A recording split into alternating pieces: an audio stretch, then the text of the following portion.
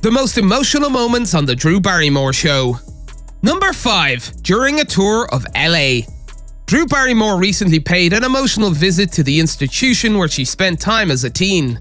She showed viewers the doors where her mother dropped her off during her tour of Los Angeles for the Season 2 premiere of The Drew Barrymore Show. Drew said as she approached the institution, "The place with all the barbed wire? Yeah, that's it." Drew talked about being a wild child through tears, and while she didn't seem to blame her mother for taking the drastic step of having her committed, it's still painful to remember that difficult time in her life. Drew was in the facility for about a year and a half. Looking back on those dark and agonizing days, the actress sobbed and revealed that she felt she would never have a successful, happy life. Drew also discussed why she believes it is so important to share her experience with her viewers. She said, "There's an elegance hopefully to the Drew Barrymore Show." She then added, "But I will never lose sight of this part of my story." Drew described living in the facility as hitting rock bottom. Once she got out, she reinvented her life. Drew can now look back on the experience with gratitude, despite how difficult it was.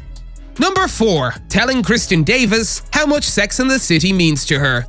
Drew Barrymore gushed about Sex and the City on her show with star Kristen Davis. When Kristen Davis appeared on the Drew Barrymore Show to discuss the Sex and the City sequel, and just like that, Barrymore mentioned how much the series meant to her. She admitted, "I am so honored that you would be here. You've been such a part of our lives. I don't know what a lot of my life would be without it. It's so much more than a show." She then added, "It's our growing up, it's our development, it's our cultural references. I will quote the show every day of my life." Davis was moved by the words and revealed that she had no idea the show would have such a cultural impact. The show became emotional as she described how the audience grew to care about the characters on the show. Drew said, "I mean, these friends that were made, to be told as women that your girlfriends are everything, that your friendships are your family, are the 'what if I had never met you guys' moment. I said that to my friend." She then added, "We all have made those mistakes. We learned alongside of you not to be pushy, to let go and..." Number 3. Communicating with departed loved ones. Drew Barrymore had no idea what was about to happen when she spoke to a psychic on her daytime talk show. The medium, who claims to be able to communicate with the dead, relayed messages from a relative who had died, according to Barrymore. But as it turns out, they're still alive. Psychic Anna Raimondi performed a reading for Barrymore and claimed to be receiving messages from a judge. The Charlie's Angels star immediately burst into tears, identifying the judge as David, her ex-husband, Will Kopelman's uncle, whom she claimed was deceased. The psychic wheedled more information from an emotional Barrymore, telling her that "you are a part of that family. It doesn't matter that the two of you are not together anymore."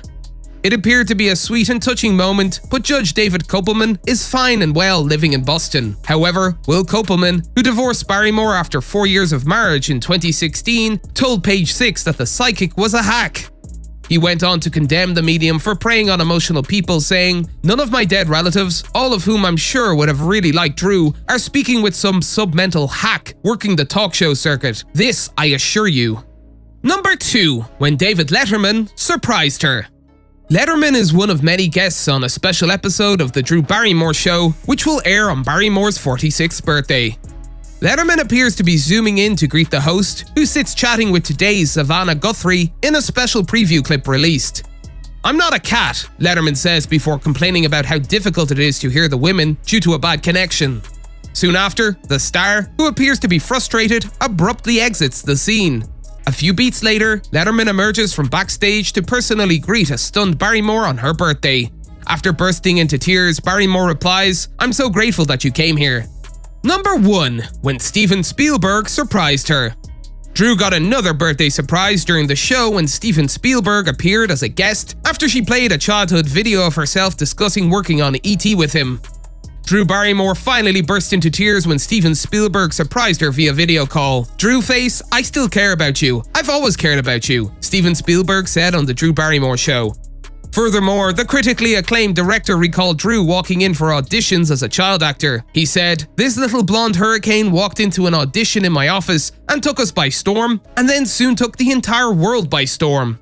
During the interactive session, Drew Barrymore's 1995 Playboy spread was brought up, and it was revealed that after the shoot, Spielberg sent her a quilt with the words "cover up." Talking about the same, Steven said, "I sent her the Playboy layout, and I had an artist come over and do paper doll cutout clothes, which I glued onto all of the partially exposed photographs." Drew went on to say that she later sent the director an apology in the form of a series of photos of herself dressed as a nun, which she showed to the audience.